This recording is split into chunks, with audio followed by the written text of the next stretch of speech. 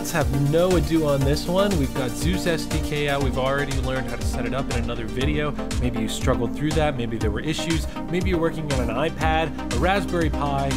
This is the video about Zeus IDE, an integrated development environment that you don't have to download, you don't have to set up, you don't have to run. It's all online. It's in your browser. We're going to figure out how it works right now.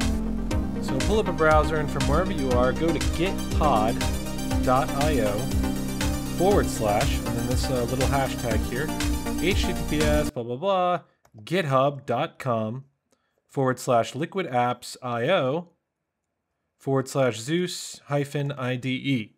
And this will take this repository that's at this GitHub location and run a development environment there. So here we go, Gitpod is starting. I might want to turn my Brave shields off for this website. Now you're going to need to log in with a GitHub account. If you don't have a GitHub account, go ahead and make one. This little box gets lower and lower def the larger you make the text. A funny side effect of how CSS works. So anyway, it's going to be pulling some images, setting everything up. This might take about 5 minutes to spin up in total. An integrated development environment will come up where we can write our code, where we can test things, where we can view previews, where we can open up a helpful chain explorer, all sorts of goodies. All right, here we are in the Zeus IDE. Now, hopefully, unless you're running on like a phone, you'll have more space than I do. I've pumped up the text for you so that you can see things a little better. So we've opened up a problems bar down here. No problem so far.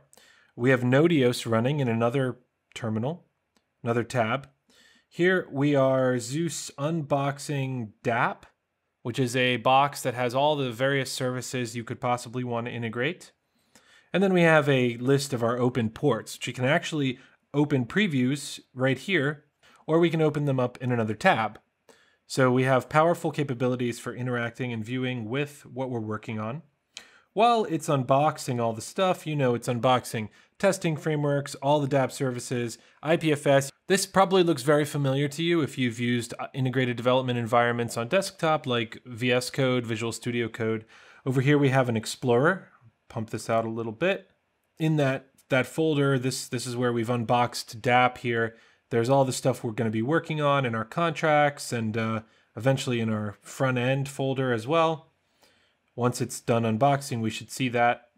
Over here, you can interact with GitHub. Of course, you need to do some stuff here first. So let's say I wanted to merge some changes from here and then actually create a pull request. Up here I have my GitHub avatar and various things I can do.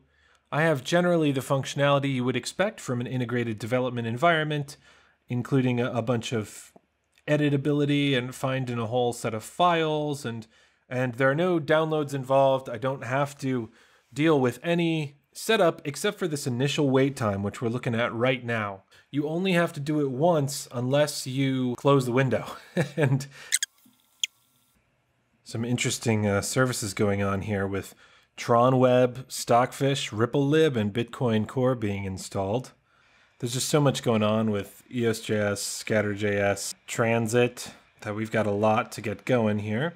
And in the future, you can actually fork out this repo. You can get rid of the compile step, or you can remove the compilation or whatever for services you don't need. You can customize the tests yourself and make it right for you and the services that you're going to be using. All right, we are done, which is fantastic. We have a command line down here. Now Node.EOS says killed, but you can verify that EOS is in fact running locally. And now we have a front ends folder here with our main front end in main for this sample dAPP. And we could actually do Zeus create contract, as it says, Zeus create contract. Let's call it, I don't know, we're not going to actually use this contract. I'm just running through quickly.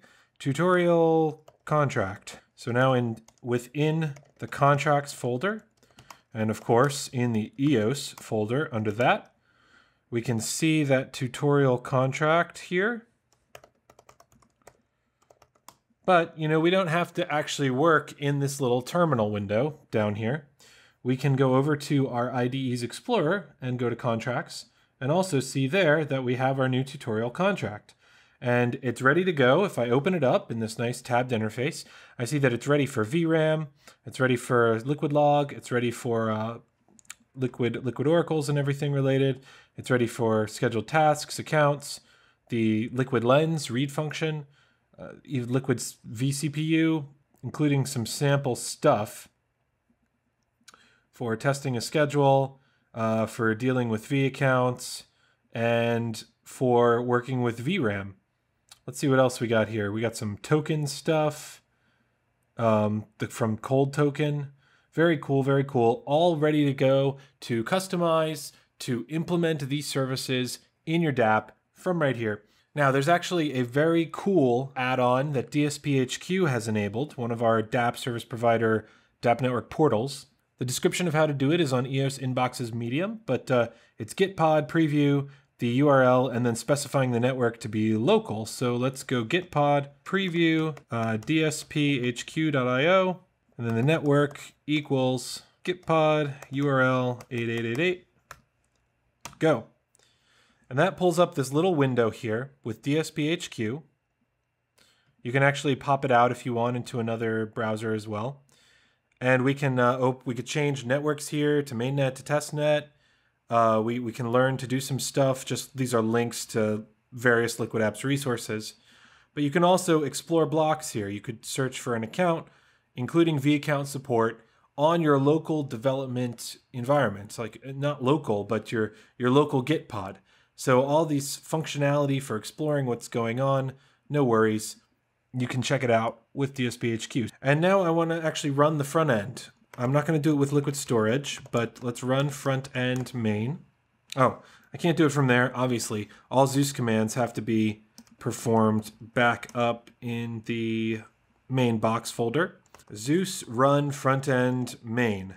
See if that works. It says front end is listening on port 3015. Now a little thing should pop up saying, yep, a service is listening on port 3015, but is not exposed. So I'll hit expose.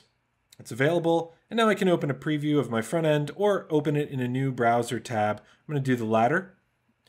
This might give us an error, but you should see it tried to load the front end. There's currently an error in this, this box's front end, which I'm sure will be handled soon. It might not even exist by the time you're watching this tutorial. But if you can take your front end, which is in the front ends folder, whichever front end you want, that you've built here, and just pull Zeus run front end main, and it will run your front end for you, and you'll be able to interact with it and interact with the local Node.EOS through your smart contract that you've developed in contracts, EOS, whatever's in there. Now, nothing you do here for now will be saved because we're working on the core, like the repo. Let's open this GitHub thing here. We're working on Liquid Apps IO Zeus IDE. We don't want you to be able to make changes to the starting point repo. So you have to head over to repos here. There's several ways to do this. You could also hit F1 and search through these handy commands that Gitpod provides. It says you don't have push permissions for Zeus IDE, obviously. So let's fork this repo. A little thing will come up, of course it's under me, that says I need to grant permissions. Gitpod is requesting additional permissions. I will authorize it with my GitHub. Now I should be able to fork. All right, up here, choose to create an own fork or select a different fork for below. Fork to my account. I'm going to fork it to my account. Successfully forked to Wittgenstein and adjusted the remote URL. Now I can go ahead and take these changes that I've got. If I go over here, let me drag this out to this version control, source control tab. This one, my main folder that I'm working on here, and stage that.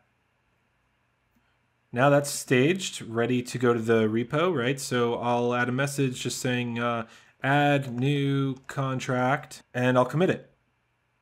And then that's not enough, of course. I also have to push. So let's push. So let's change to Wittgenstein Zeus IDE over there. Change to my new repo, right? There are no changes because I've already pushed it to master.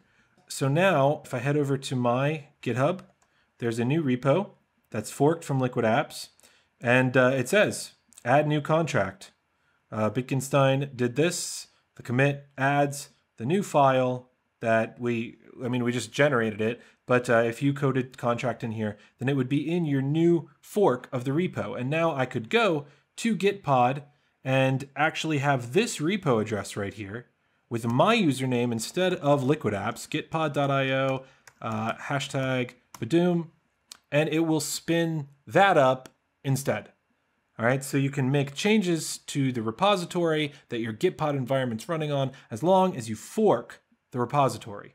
Now, the way we've done it will cause a minor problem because it'll say there's this folder already exists because I have DAPP, contracts, EOS, so it can't Zeus unbox DAPP there.